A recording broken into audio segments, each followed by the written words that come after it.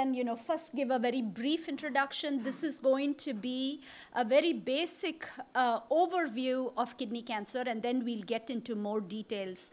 So here is a picture of the kidney, and the important thing to point out is that this is the renal cortex, the one on this side, and this is where kidney cancer happens. But you can see that there are other malignancies that can happen in the kidney too.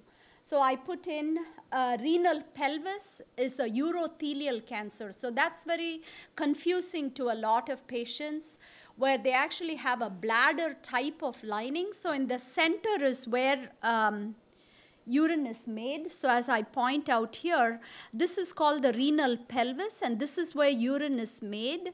It comes down the urine tube called the ureter, which is then connected to the bladder. So you can get when there's cancer in this lining, it's typically more a urinary type of cancer. And again, the kidney is removed for it, but it's not really kidney cancer. So true kidney cancers that we are going to be spending time talking about today are those cancers that occur here in the cortex. Then there are other type of tumors that can happen in the kidney too. There is lymphomas, there are sarcomas, but our group today, we are going to focus on true kidney cancers. So what's the incidence? So this is the 2013 estimate of new cancers, both in men and women. And as you can see, kidney cancer features, it's not very common. So compared to cancers like prostate and breast cancer, which affects 250,000 people per year, kidney cancer affects about 45,000 people per year, but it still features as the top cancer in men and in women. The second half is what are the deaths that happen from kidney cancer, and unfortunately, kidney cancer features as the top 10 causes of death from cancer in men, and so there remains a lot of work to be done in trying to improve that. So what about kidney cancer at diagnosis? We'll talk a little bit about the staging of kidney cancer, but overall, about 50% of patients at diagnosis will have their disease confined to the kidney. So we call that localized disease. And a quarter of patients present with locally advanced disease. So that could involve the tumor involving the renal vein, the blood vessel, surrounding fat.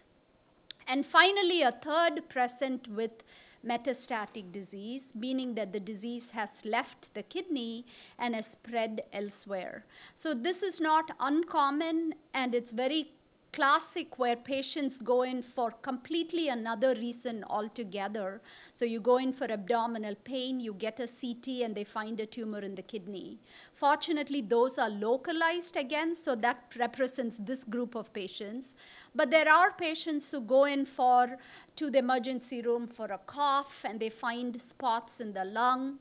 And that then leads to a CT scan where you then find a kidney tumor.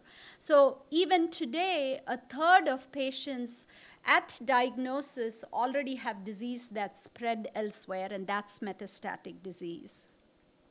So here is the TNM staging. So this is important just to keep in mind. Every cancer, it's not just specific to kidney, but this is true for every cancer that we deal with. Once a diagnosis is made, you want to know what's the stage. And this TNM basically T stands for tumor, N stands for node, and M stands for metastasis. And you pick one from each of this, and it will give you a stage in numbers as either 1, 2, 3, or 4.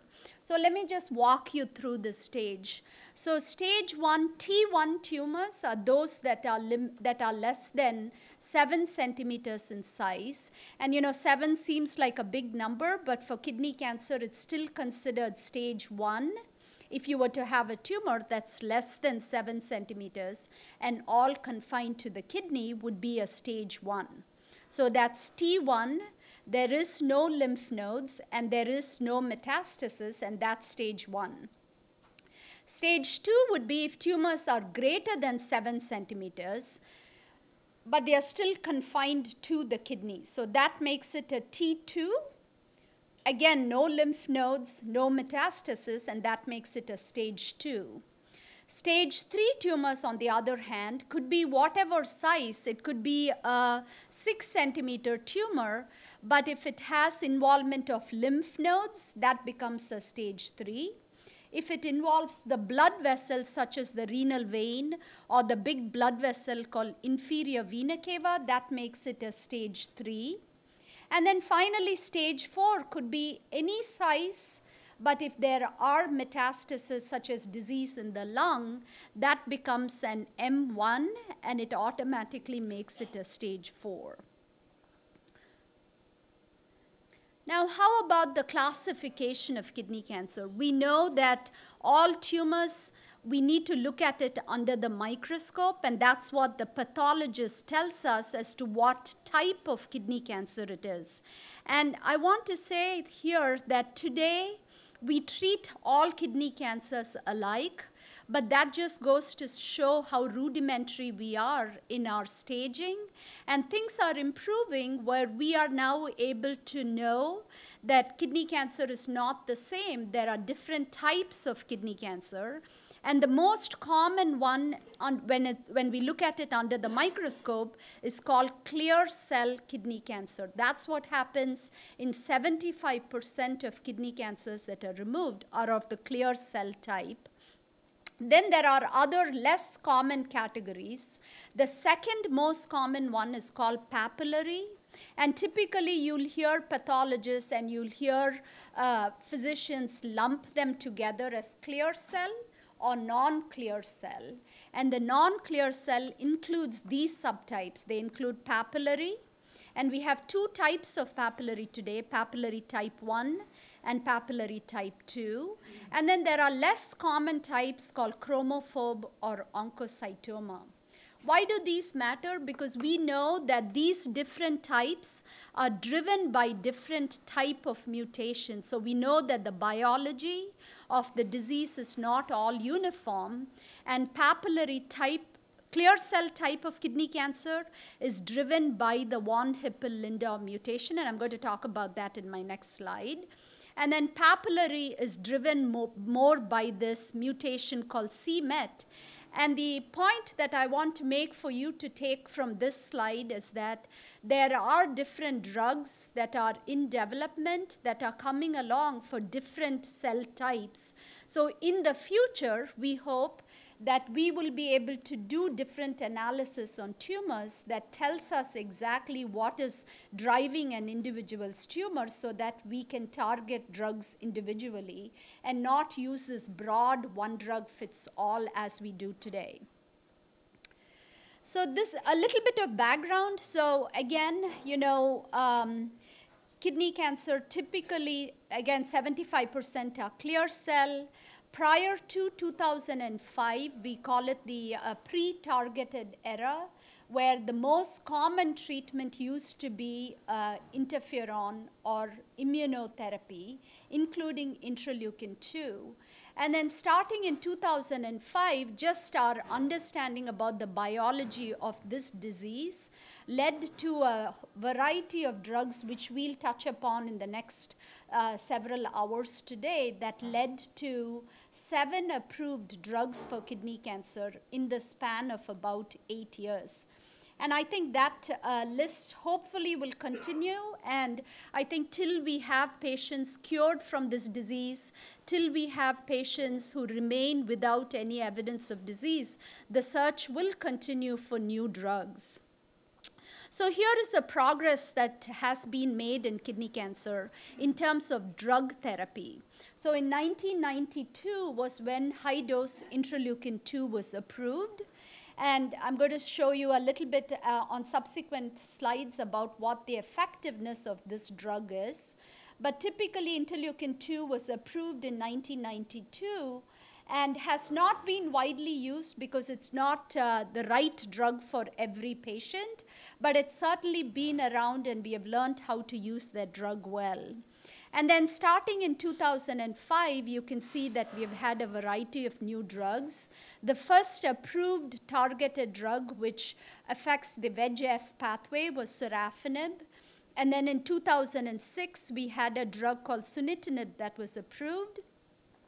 In 2007, there was a drug called temsirolimus, which is a new class of drugs called mTOR inhibitors.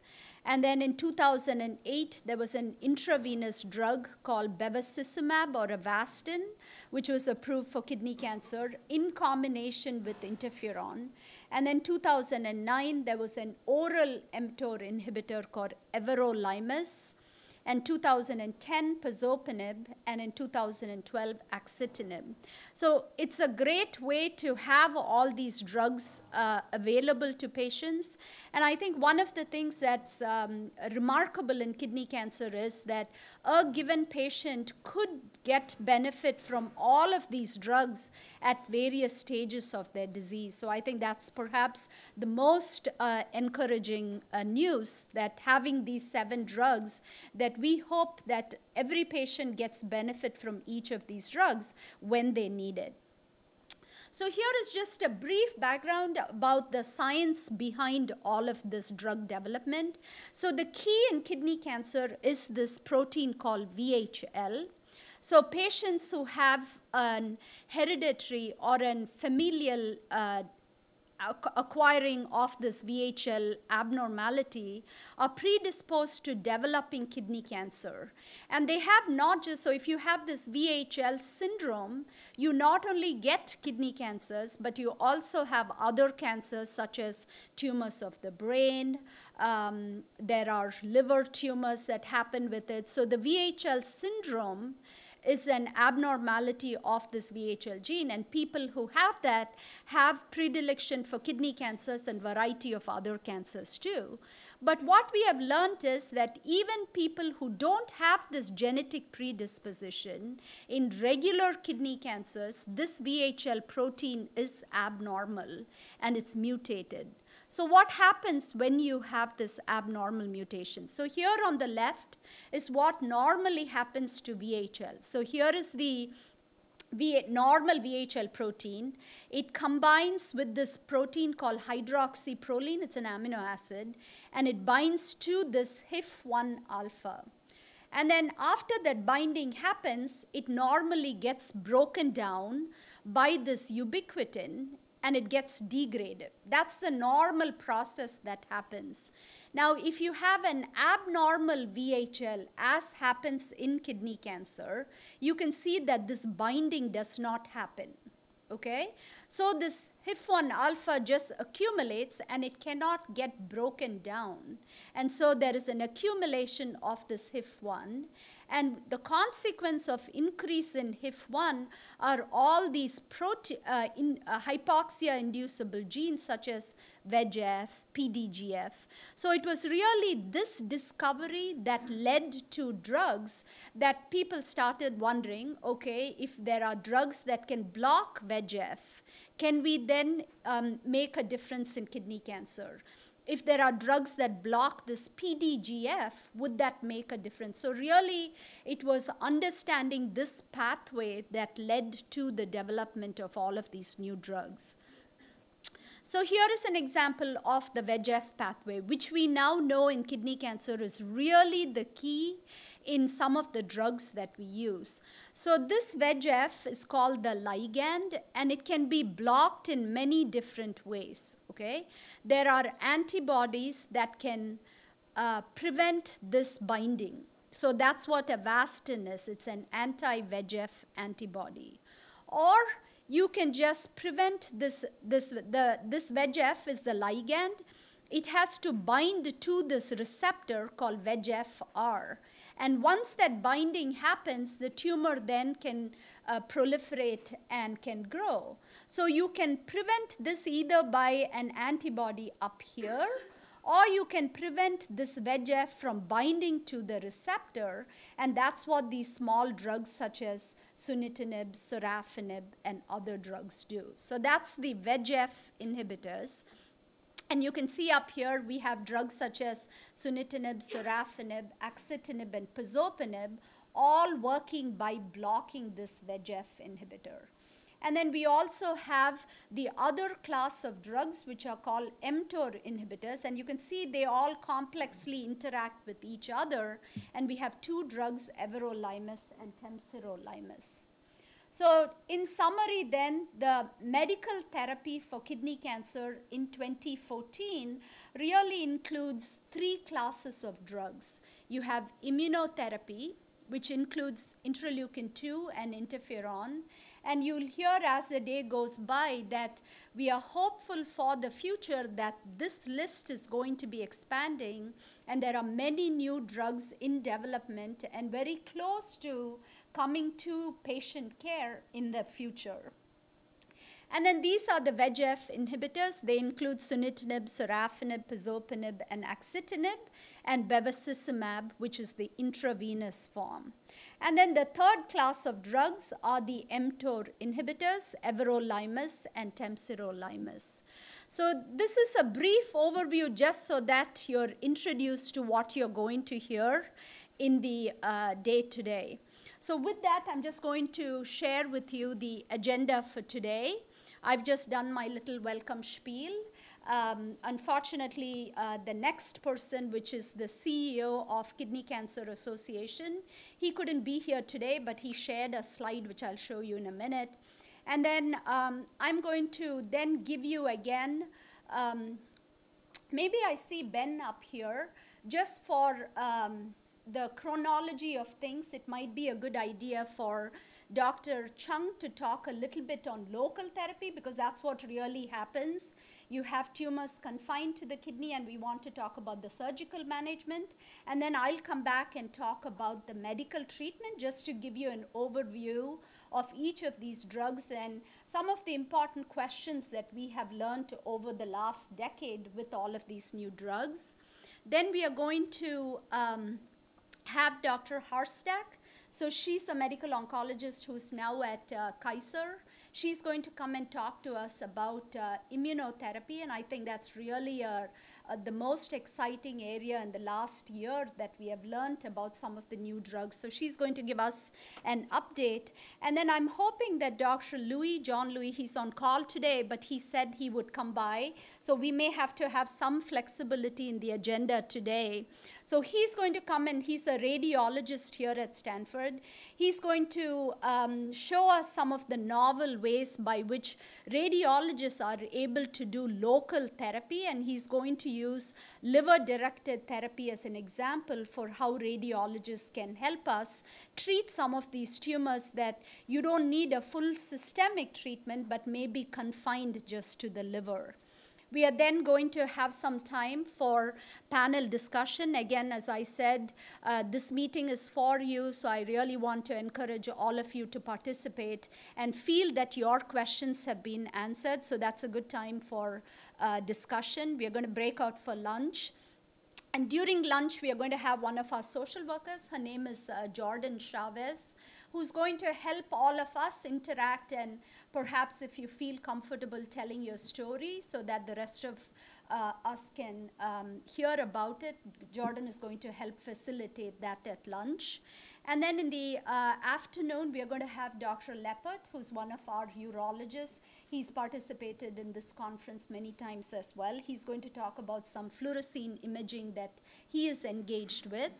We are then going to have, again, an overview from one of our radiologists in nuclear medicine, Dr. Eric Mitra, who's going to just give us what is done for imaging, how best can we look at different scans for kidney cancer, and how best imaging is done.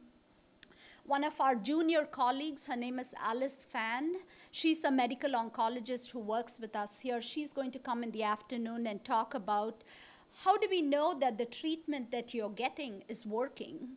So she is engaged in some very novel ways in which we can help determine those for our patients.